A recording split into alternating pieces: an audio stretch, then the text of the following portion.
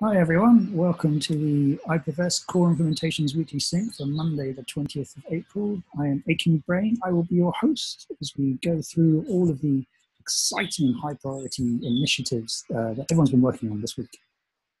So, the first one is upcoming and shipped releases. So I can do a quick chat about JS IPFS. So we shipped 0.43, which was ordinarily it would have been a point release, but because we switched to a post-only API, it became a minor. Obviously, Go IPFS 0.5 is dropping imminently, which brings a whole bunch of bit swap improvements. So Dirt has done an amazing job of porting those to JS IPFS. And they are in the release canon, ready to go. So as soon as Go IPFS 0.5 drops, we will ship those in a coordinated fashion and for much great, speedy content retrieval benefit, which will be super exciting.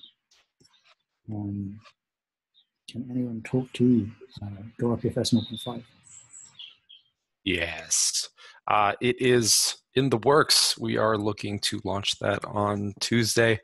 So we're just doing a bunch of preparation for that, lots of testing and release prep and release announcements and migration notes and all of that good stuff is in the works this week. So we're working on getting that out for Tuesday. Next Tuesday, not tomorrow.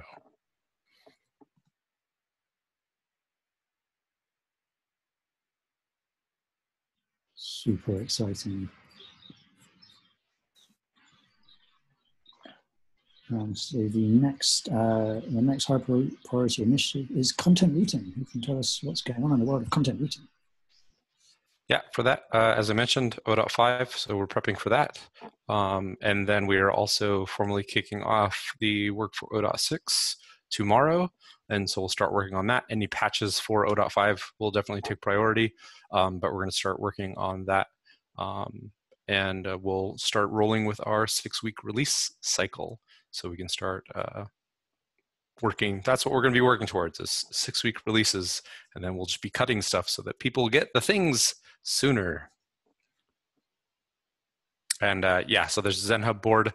I'll be updating that. There's a couple quick fixes for there and some consolidation of efforts that we're going to do. But that is the gist there. And then we'll create an 0.6 release issue as well in Go IPFS, and then do kind of an overview there of the things to come.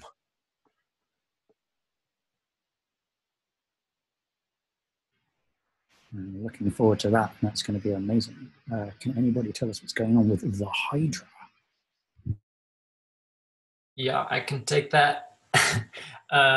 So Hydra Boost is now, it's been a while since I've been here, so I'm just sort of putting everything I know hasn't been announced yet in here. But the Hydra Boost is now proactively find providers it's asked about. So being a DHT participant, it gets asked like, who has this all the time? And so what it does is if it doesn't know the answer, then it goes and looks it up and then stores it so that next time it's asked, it knows.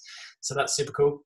The dependencies have been updated to the latest libp2p and the CAD DHT module, so we're running stuff that is going to be in the 0.5 release. The peer IDs, so Hydras have many heads. Peter added balanced peer IDs, so when we generate, what it does is it generates peer IDs randomly. But what we don't want to happen is when that generation happens, for those peer IDs to end up like next to each other in the same bucket sort of thing. So they're actually generated so that they're balanced in the tree. That's great, but it was only happening per Hydra, and we run multiple Hydras because of the limitations of machines. You can only run like, say, 200 or so heads per Hydra before things start like falling over. So balancing them on one Hydra is great, but you could have overlap in other Hydras. So now what we've done is we have one Hydra ID gen server, and the other Hydras in the Hydra swarm ask that ID gen server to generate a peer ID. So all of the peer IDs that are generated are balanced across all Hydras. So that is good news. Other stuff is the whole a big part of Hydra is that there's a big belly where all of the data is stored, all of the provider records, and all of the Hydra heads share that data. And that's good, again, per Hydra, but if we've got multiple Hydras, then like we might be asked for something, one Hydra might be asked for something that is in another Hydra's belly. So what we want is one belly to rule all the Hydras. That's just kind of weird. I don't know why I said that, but you know what I mean. So what we'd ideally have is like one store with all of the data in it that all of the Hydras can get data from. And we've been working on getting there's a old SQL data store for Go IPFS that Jeremy created a long time ago that I've been fixing up. It now passes all of Go's data store tests, and it now streams results instead of buffering them all into memory, so that's good. I then tried to use it and then ran into a number of other problems like seg faults and deadlocks. So I'm currently working through solving that. But once that's done, we'll have a persistent data store that is shared by all Hydras. So that's super good news. The final thing that happened was that we were hosting it on Google Cloud, but turns out sending data across the internet costs a lot of money in Google Cloud. Who knew? We changed as we moved them to DigitalOcean, and that's made a whole lot easier now because all of the Kubernetes configs are saved in the repo, so that we can just put it here, put it somewhere else. We don't like DigitalOcean, put it wherever, we can do that quite easily now. So that's good. Next up for Hydra is we need to get that Postgres SQL data store working. Oh, one thing I didn't put down here that I've been working on is like all of the Hydra heads are trying to GC that shared data store, because provider records don't last forever. They last for like 24 hours and then they get GC'd. But all of like 200 heads of a Hydra are trying to GC the same data store, and ideally we don't want that. So I'm just working out how to do, just get one of the heads to do garbage collection on that repo. So then, yeah, need to get a rollout plan for rolling out Hydra with 0.5, what needs to happen there. Next up, I wanted to improve the metrics for finding providers. You can see a picture there of what we now have. We're able to know like how long it's taking us to find provider records in the network, so we can look at like stuff that we already have, stuff that we found in the network, stuff that we don't have and isn't found in the network. And then the other like orange one that you can see in that screenshot is like, we get asked the same time for the same CID, like who has this CID, like lots of times. So we discard some requests for content. So we're doing a lot of discarding, but we need to figure out a little bit more why we're having to do that and what can be done about it.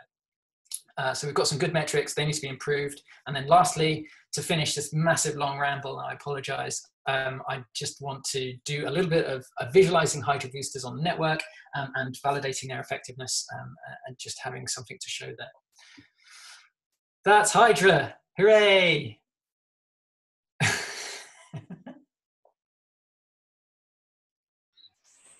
Hail Hydra, indeed. Nice work. So cool, moving on. Next up is the subdomain gateway. Lidor, can you tell us what's going on there?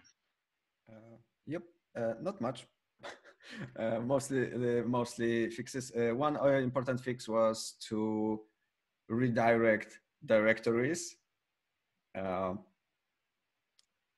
So when you set up a subdomain gateway, that subdomain gateway will still accept requests for the old school paths. So if you ask subdomain gateway for /IPFS something, it will return a redirect to the proper resource on the subdomain. And we did that for files. The problem was the directory listings were created by a different code path, and that was not redirected. So it stayed until you clicked on a file, and then you got redirected to subdomain. So now we fixed that, and everything from the get-go gets redirected to a subdomain. it was not really a security problem because we control how the HTML responsible for directory listings. However, like it looked weird. So that's fixed. I'm not sure if it's in RC2 or it will be in the next one. But that's the main fix. And something that already landed, but I did not mention before, and probably like we sneaked that into Go IPFS 0.5, but I don't believe it was described anywhere outside of the PR. And I realized I did not even close the issue about supporting case insensitive IPNS identifiers. So just for a quick illustration, maybe, can you see my screen?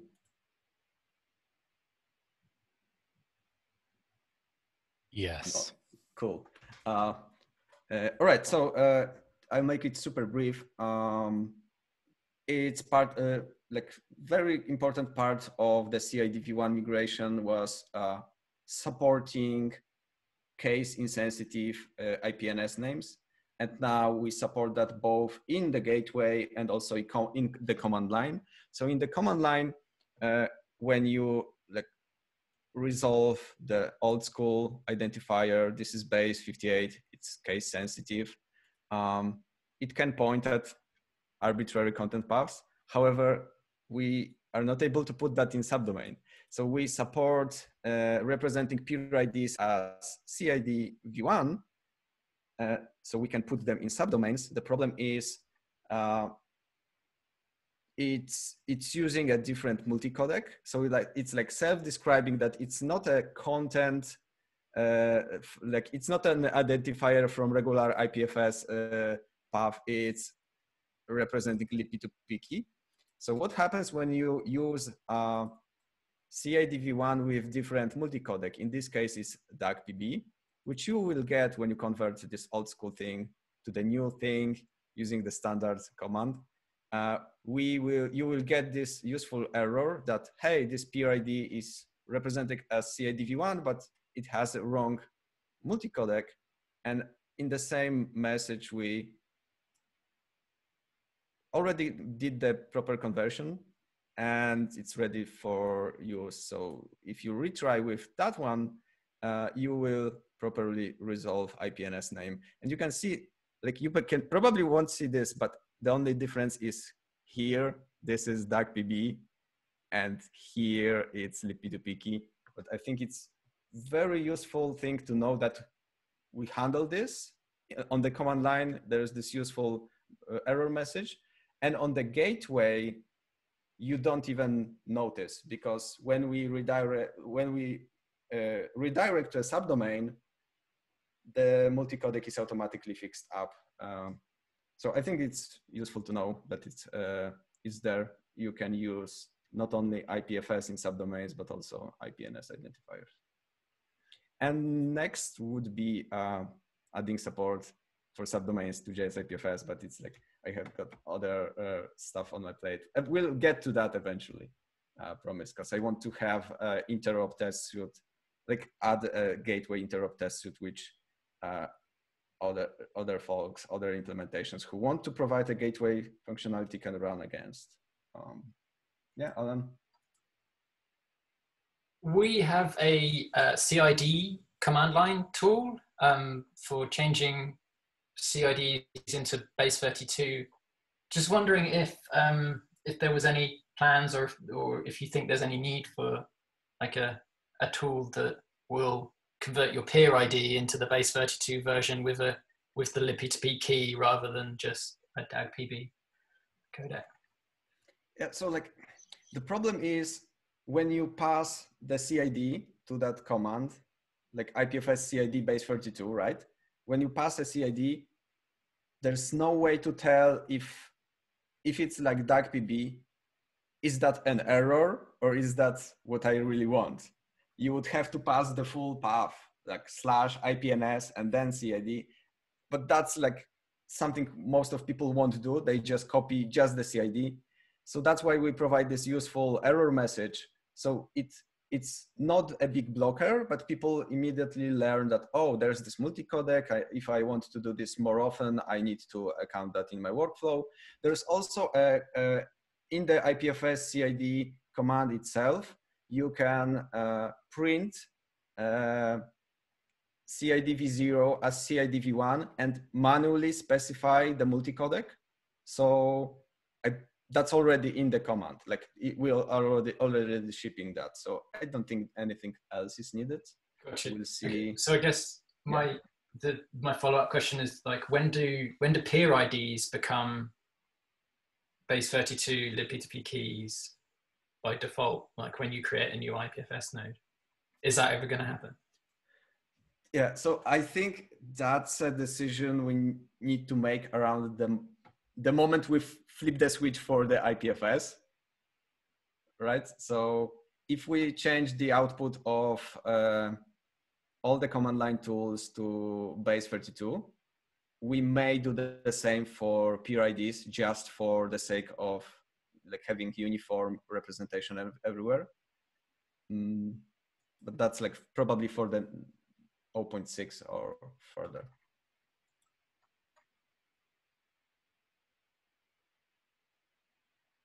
Okay, thank you.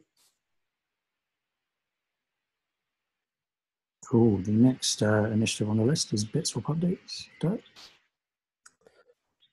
Oh, start my video. Yeah, so there was just a couple of issues we're clearing up as we're pushing towards the 0.5 release. So one of those was we had a race in the way that we were handling requests for once and cancels, so that's fixed now.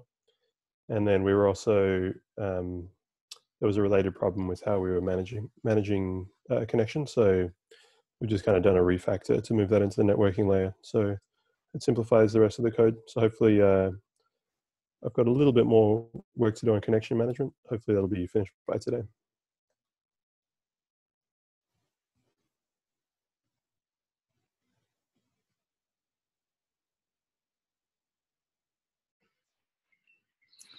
Cool. Stream content. Oh God, the whole thing's moved. This document is awful. I jumped on video. Yes. So I am burning down things to version 1.0.1. The last piece remaining was to put together the ability to run multiple chunkers at the same time, one after the other, without penalizing anything. So the subchunking runs in other Go routines. But because we're dealing with a stream, all of this has to be reassembled correctly in order after that. And it took a very arduous rewrite of how all of this is being put together, which is actually done. It has been done since like late yesterday. Unfortunately, I have a failing test that only fails under Go test. It works perfectly on like if I run the very same thing on the command line, and the command line just does everything the way I expect. The moment you go test for tests that I had written before, it blows up with actual memory corruption errors and stuff like that. So I am tracking this down as fast as I can. Unfortunately, none of the Go race tools or anything like this are useful, because the moment you slow down your execution, everything goes away. It's a problem. So I'm basically reasoning through the code and commenting section after section until I find it. And I am actually at a spot where I would want a couple of, well, whoever is interested, to attend basically kind of like a UX review session before we open it up to the wider community. I am hoping to schedule this for tomorrow. Please leave a note in the CryptoPad if you want to attend, and I'll figure out how to schedule this around. It will be like half an hour, just showing you what it does, a little bit of background, why we are where we are, and then any input on, on what is weird or what is awesome, and that's that. So I have.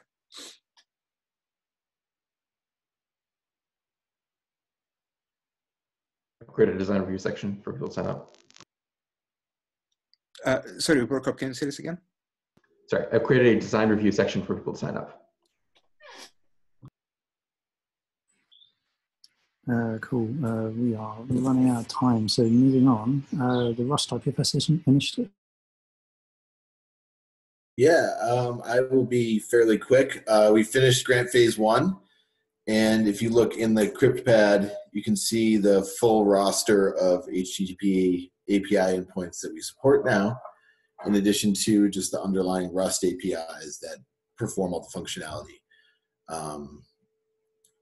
And we also got the IPFS name on crates.io, so soon you'll be able to include that in your Rust project or cargo install IPFS, which is pretty neat.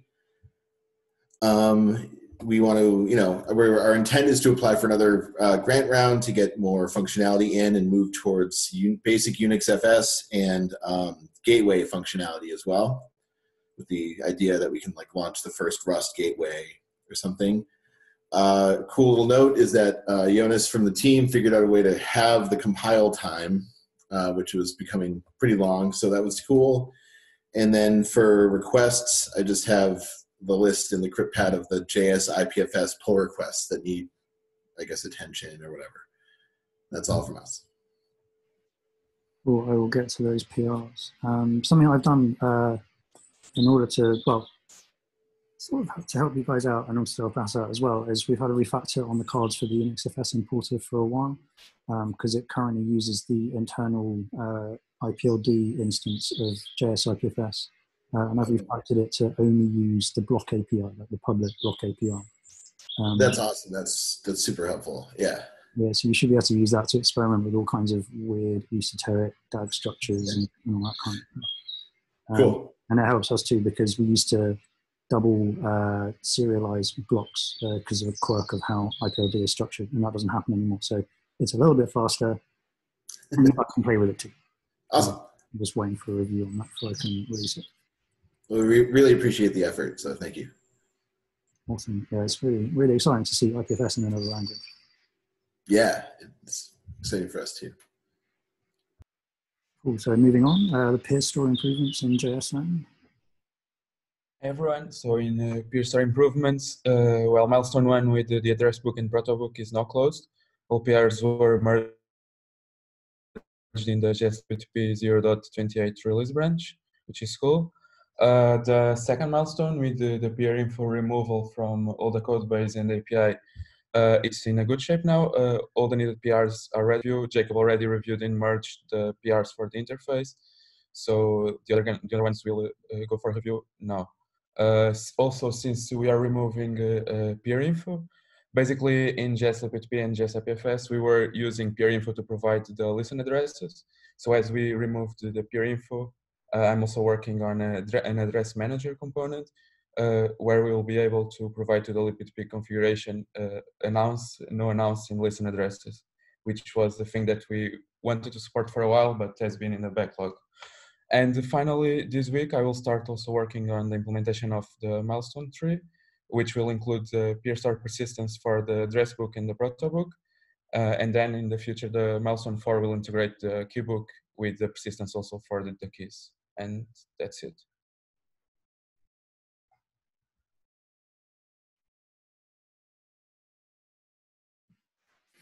Cool. So I did a section on cancelable requests in JS IPFS. So I'm working on this at the moment. We've got PRs at the moment. So that it's been merged into the importer IPLD in a block service, and that's basically just passing. So we're using so Go IPFS has this idea of a context, and the context has a deadline, and it can expire, etc. And so we have in JSLang we have abort controllers, which have abort signals, and you can listen to an abort signal. And that abort signal will fire after a timeout, or if the user manually aborts it, or if it's over HTTP and the connection gets severed. And so not every, and so what the first kind of round is to basically pass that abort signal into every single API request. And not every API request will respond to it because some are synchronous, some just don't have anything to cancel. The ones that the first two that I want to get to cancel is if you're requesting a CID that you don't have in your repo, so it gets added to the bitswap want list. And if you cancel that request, it should vanish from the bitswap want list. That's the first thing. The other thing is libp2p. So if you're opening connections to other nodes and the request gets cancelled, those connections should be torn down. Once those two things happen, and you're going to call it the first run done and ship it, and that will be super exciting. We'll have cancelable requests, which will make Microsoft very happy. Any questions? I have one. Hearing your explanation, I'm not sure if like turning all the connections that were already open is a good strategy, just because it would lead to a lot of churn. You probably want to cancel all of the asks to open for more connections. So anything that is on the queue to like dial, just like cancel those. But like all the ones that you have already opened that are already part of the routing table, or that you have exchanged already like other protocols, just like keep them around, because it's not that you have like, it might be the case that you had to close previous connections to open those, right? And so if now you close the new ones, then you will run out of connections. Like you can just like keep the new ones, and I just call it like the new state. This is like my observation. Maybe I'm wrong. Maybe like there is an analysis that proves it otherwise. Yeah, I mean, it's worth looking into like what's actually achievable, because like the concern is that if you have someone, Sorry, say again?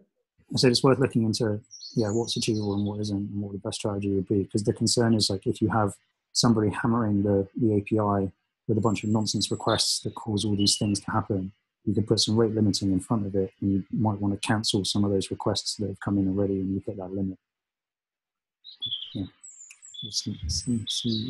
Yeah, totally agree with canceling a bunch of the things, like taking it out of the want list, like rate limiting the API requests. It's just like opening a connection is such an expensive thing that you don't want now to just like close the ones that you already have open. Like let the connection manager decide that. That's what I'm saying. Time check. We are at time. Cool. We are at time. If anyone wants to drop off.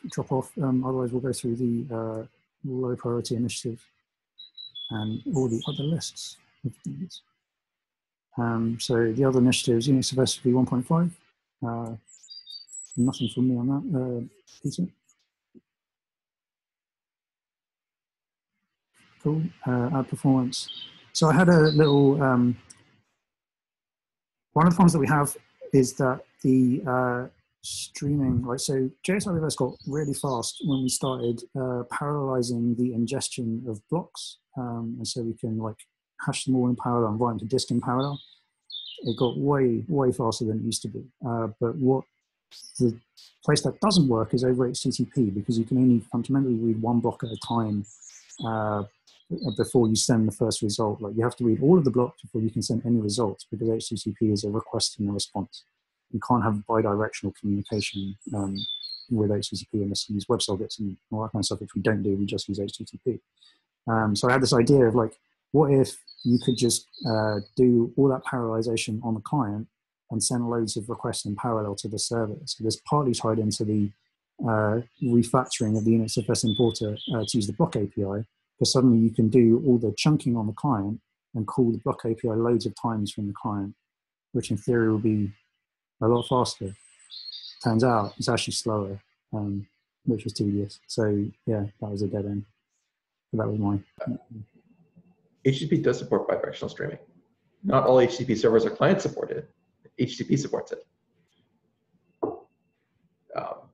Yeah, so if this is a problem with JavaScript with the browser doesn't do this, or what happened? I mean, can look into it. This is how we do everything in Go. Where like you send all your data streaming, and then you receive the data streaming. Mm-hmm. And then the Go HTTP server does not like this actually, but it's fine. We work around it. Cool. Well, I'll look into it. Anyway, moving on. ED25519 key interrupt. Yeah, starting work on that this week. Going to make sure that JS libp2p, go libp2p, JS IPFS, and go IPFS are all interoperable with those keys before the IPFS 0.6 release, which is in like 4-ish weeks.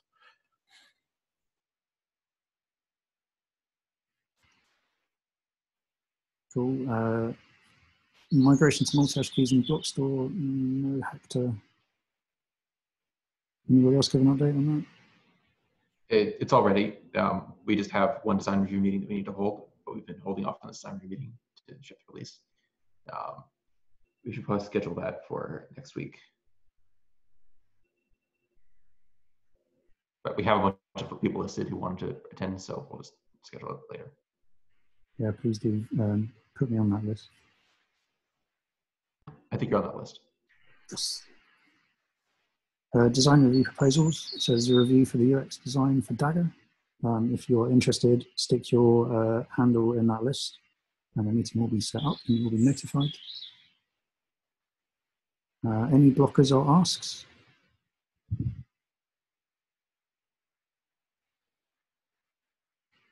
Any questions?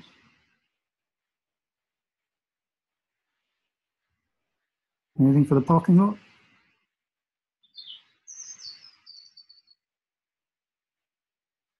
Hooray! That's it then. Okay, you're all set free. This has been the Core Implementations Weekly Sync for Monday the 20th of April. Amazing stuff. Well done, everyone. Don't touch your face. Be safe. Bye.